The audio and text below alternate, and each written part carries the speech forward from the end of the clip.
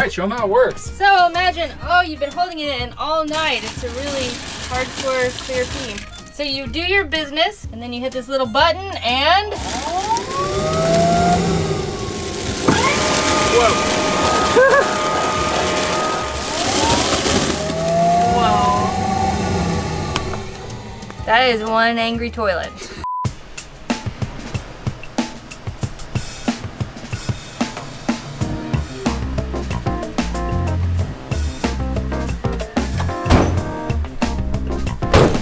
Morning adventurers from a not very sunny California. If you guys have been following along, you know that we have driven Clementine pretty much halfway across the United States. During that time, we've really asked a lot of her. We've taken her off-road a couple times, reluctantly. And then off-road again on accident. We've went up some very steep mountain passes and down some very steep mountain passes. The kind where you can smell your brakes heating up. Yeah, that's not a good sign. That was not a fun one. She's had a few growing pains since we've gotten the new engine put in. Nothing major. But after all this driving, we just want to get her checked out. So before we take Clementine any further, we need to get the engine a once over, we need to check out the brakes, the suspension, all that good stuff. So while Clementine is in the shop, we figured, why not trade up and live in the lap of luxury? So this is our new vehicle. We're also in the middle of a warehouse, by the way. That's why there's a lot of background noise. This is the Mirage 4x4 van made by True Van. To put this into perspective, this vehicle cost us about $4,000 used when we bought it. This one is around $200,000. Quite a difference. Just like the tiniest difference. Yeah. While Clementine is at the mechanic, we are going to let her chill, do her thing. They're going to take as much time as they need, and we are going to hop in this beast and take it all over Southern California. It kind of puts Clementine to shame, sadly. Oh no, be nice to Clementine. Probably shouldn't say that so loud with her right over there. But we got this van all packed up. We are going to whisk Clementine away over to the mechanic, and then we're going to hit the road and drive off into the desert. Let's do it. What are you doing over there? Okay. Let's go.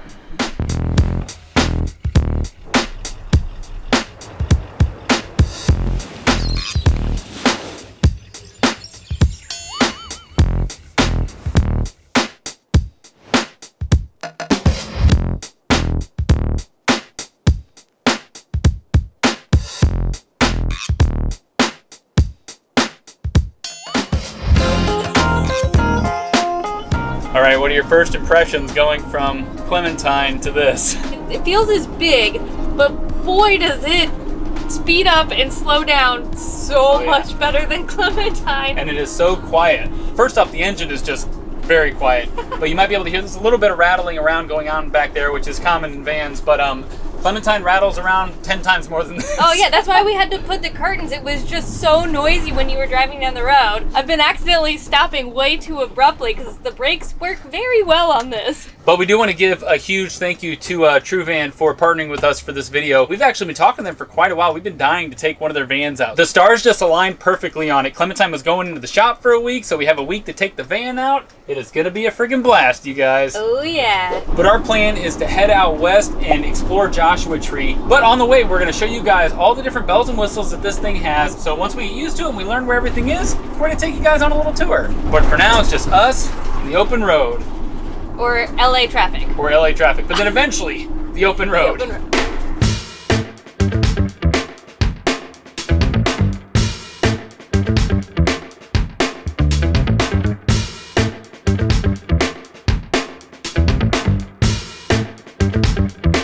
Yo, we had this bright idea to take the van out and do some dry camping on a dry lake bed, but we didn't anticipate a gigantic dust storm. It's more like a dust tornado. It's coming right for us. Gosh, it's about to hit us. I'm so scared.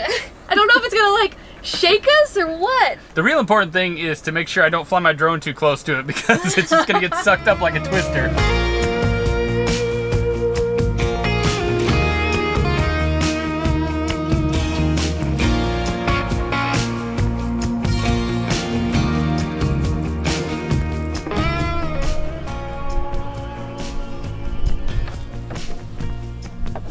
Wow, is this a crazy spot or what, you guys? I feel like I'm on another planet. That was crazy. As we pulled up, there were just like dust tornado after dust tornado. There was some that were just so freaking massive, and then some that were tiny off in the distance, and then they just rose up into the sky just like endlessly. These are like the most and longest sustained that I've ever seen in my entire life. Yeah, so we ended up coming out to the Joshua Tree area. We are actually at the Joshua Tree BLM land. Yeah, would you believe that this is actually a lake bed? It's just a little dried up at the moment. But it is a popular wild camping spot because you can just kind of drive onto the lake and go anywhere, do anything. And it seems pretty easy to get your own private spot. I mean, I can see a bunch of different RVs and vans off in the distance, but they are very far away from us.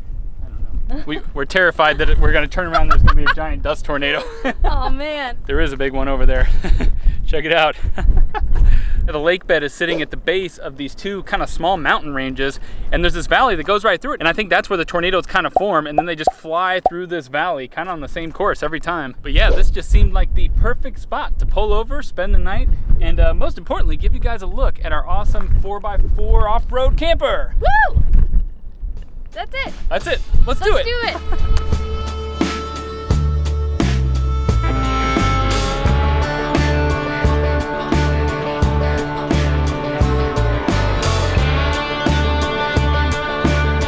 This is the Mirage 4x4, and y'all, would you believe it's 23 feet, so it's 1 foot bigger than Clementine, and that means lots and lots of living space.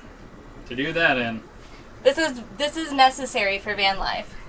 But the first thing you'll notice when you walk in here is everything is very clean, very open, very modular. For a van, it feels really spacious, and I especially love that I can be here at the sink and Eric can still sneak on by. Yeah, check it out. Woo! Hey, Might get a little love tap in there, but I don't mind it. Did you just say a little love tap? Yeah, that's when you gently All right, caress move on, move on. They also put a huge emphasis on storage. There's storage here, down here, over here, here, up here, all back here. That is definitely one of the most important things we've realized about van life is you need to have storage space to keep the area clean and free of clutter so that you don't lose your ding-ding mind. This is our little kitchen area. It's got a decent sized sink. It's pretty deep with a little noodle head, very important. Is that the technical term for that? Yeah, it makes it so much better when you're trying to wash dishes in a small space. And it's actually built kind of into the doorway here, which is such a cool use of space, so it gets it a little bit out of the way, thus the bigger walkway here. But even though it is a small space, it has plenty of countertop space here. It also has a cheeky little extension here, so it essentially doubles your counter space. Also, I love that there is a big old window here, so when you're cooking and chopping, you can see what's going on out there. Keep your eye on the dust storms. Yeah, make sure there's no tornadoes coming to flip us over.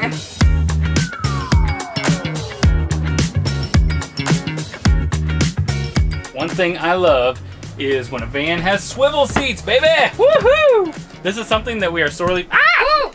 Tripod down! Malfunction. Oh, jeez. I thought this shot was a good idea until Allison came in like a wrecking ball. I did it!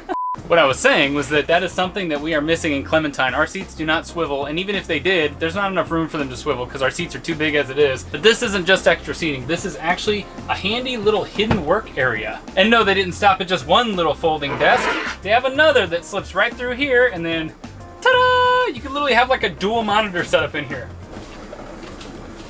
Should I keep doing this? That's you're going for it. If I You went committed too to the bit, huh? So you end up with all of this desk space, and I love how they've engineered all this stuff. They actually used this tiny little gap here so that this can easily slide through. So then when you're done with it, you just slide this in here, put this up here, clip this, out of sight, out of mind, baby. I actually really like this. I wish there was some way we could incorporate something like this into our rig. Yeah, we didn't do enough cool multifunctional things. Yeah. We have our folding desk, but it's not quite like this. Yeah, I mean, it does have more room, but it'd be so cool if you just had like a hidden workspace like this. Oh well, maybe in the next build. One thing about van life is you might be living with 1, 2, maybe 3 other people in a tiny space, and maybe you just get really sick and tired of them. Well, have no fear, because in a true van, you can shut them out and have your own peaceful space back here. Wait, there's more. So behind this wall is actually a full bathroom. Got a whole toilet, which we will show you in just a bit because it's wild, and a full shower head. So it is a bit of a small space, and when you pull this, you know, you're showering. We hate when we rub up on this. Have no fear. This comes out and extends so you can have some elbow room. They actually created this whole device. They actually engineered a bunch of stuff in here. Like this little folding wall that gives you your privacy, a bunch of the latches, all of the cabinetry. It's all custom engineered and designed by TrueVan. They're just a little bit smarter than us, huh? Yeah, I was telling them I wish we had more of an engineering background when we built Clementine. Dang. Next build, that's what we're saying. We went heavy on the design aspect though, all right? Design over engineering. No, but form over function is what you're getting after? Form yeah. over function, that's the one. This may look like your average, ordinary RV style toilet, but it's not! What the heck is that? It's a dry toilet. And no, we're not gonna do a demo. I know this POV shot made it look like that's what I was gonna do. Get it? POV? POV? Is that like grade school stuff? Get out of here. But that's why we have a cup of water. All right, show them how it works. So imagine, oh, you've been holding it in all night. It's a really hardcore clear pee. So you do your business, and then you hit this little button, and...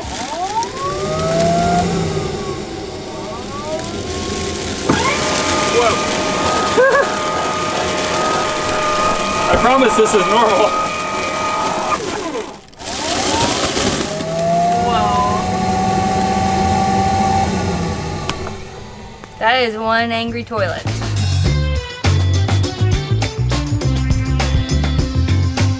Welcome to our little living room area. Or not so little living room area. There's actually so much friggin' space back here, you guys. They got a little footrest. They have this fancy mechanism for the table, so it just folds up and these little legs fold out, and then voila, within about 5 seconds, maybe even less, you have a dining room table. If you thought that vans didn't come with a lot of storage, you were wrong. There is a wall of storage over here with like 5 different cubbies on it. But now you might be wondering, where the heck do you sleep? Well, there is actually a whole bedroom right above us.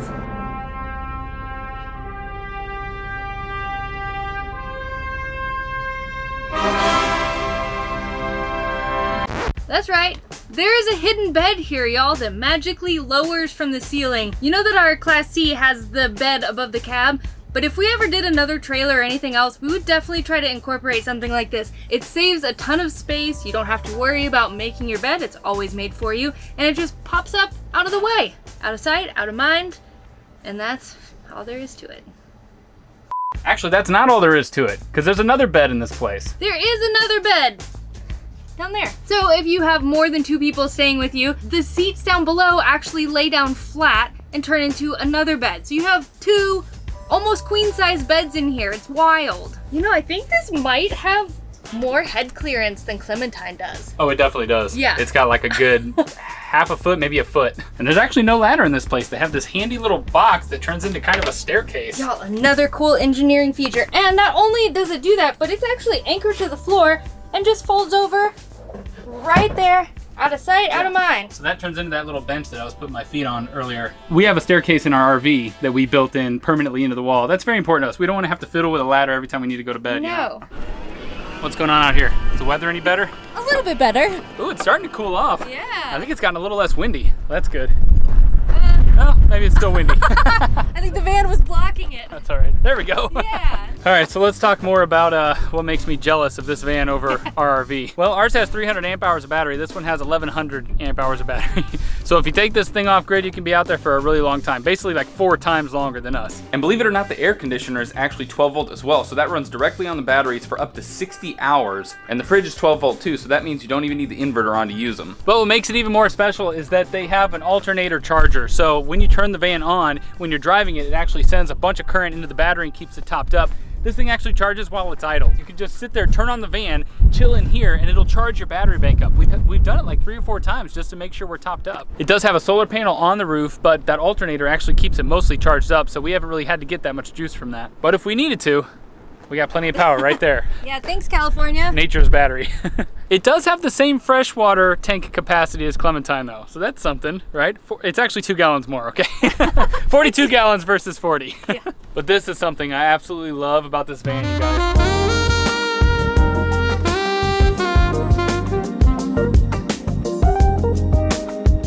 Check that out. Boop. Boop. Instant privacy. So you can use these to completely block out the light, like so. Oops, did I do it right? Yeah. Oh yeah, I did. Or you can let a little light in, like so. And also a little bit of a breeze. We've been using this every single night, you guys. You don't even need the AC. It's awesome. Can you see me? Not really. No, you can't see me? Okay. There's a screen there. Yeah, I'm his behind here. Creepy head behind it. But you might be thinking this is a lot to fiddle with when you need to go in and out of the van. Oh, it's not. It's magnetized, you guys, and it's maybe the most heavy-duty magnet I've ever seen on something like this. This magnet actually weighs like 10 pounds. This is really heavy. Whoop. That's it. Tour over.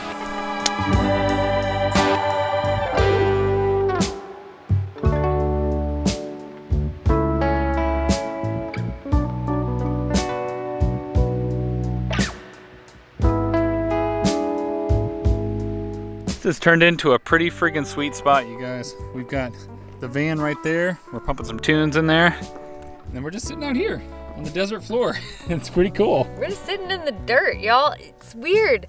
It's just cool to think that this was once a lake, or maybe it turns into a lake when it floods. I don't even know. And we've been watching shooting stars all night. We've been watching probably aliens come in and out of the atmosphere. Tell them about what we saw. We saw some, I don't know, line of something. It looked like a fire caterpillar going across the sky. It came into the atmosphere and went out.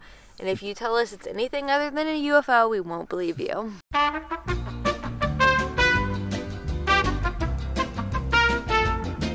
But most importantly, we have seen multiple shooting stars. Like, I mean, it's crazy dark out here. This is how dark it is without our lights. Or that light over there. We're probably the brightest thing within half a mile of where we are. But every once in a while, the wind blows and you get a whiff of a distant campfire. I know I'm wearing a sweater. It's a little cool, but there's a warm breeze coming through every now and then. Yeah, we're actually having a blast. It's just a really cool vibe. So great.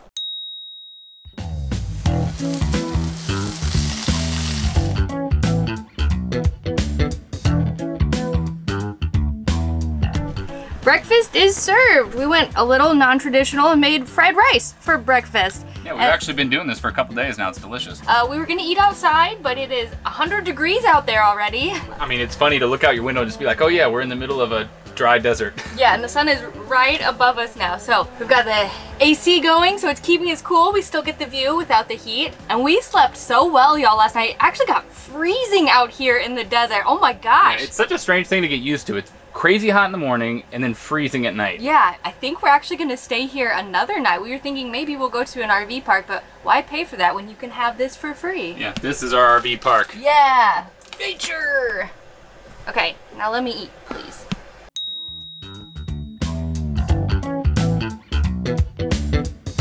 So we actually spent most of the day just hanging out in the Yucca Valley, which is a town that's just like 30 minutes away from here. But we're back to our dried up lake bed home for the night. We're staying way over there last night. We decided we'd come over into this stuff. And right when we went over this ridge, it was a bunch of loose sand. It's a little more dicey than we wanted it to be.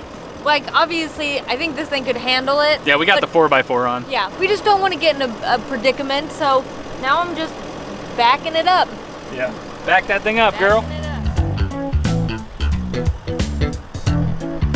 I think we found our spot for the night. It is much less powdery out here. What's most important is that we get the best view ever. Yeah, it is so cool how as the sun sets, you start to see the different layers. There's like maybe 10 different layers of mountain peaks that you can see cascading off into the distance. It's like a painting or something.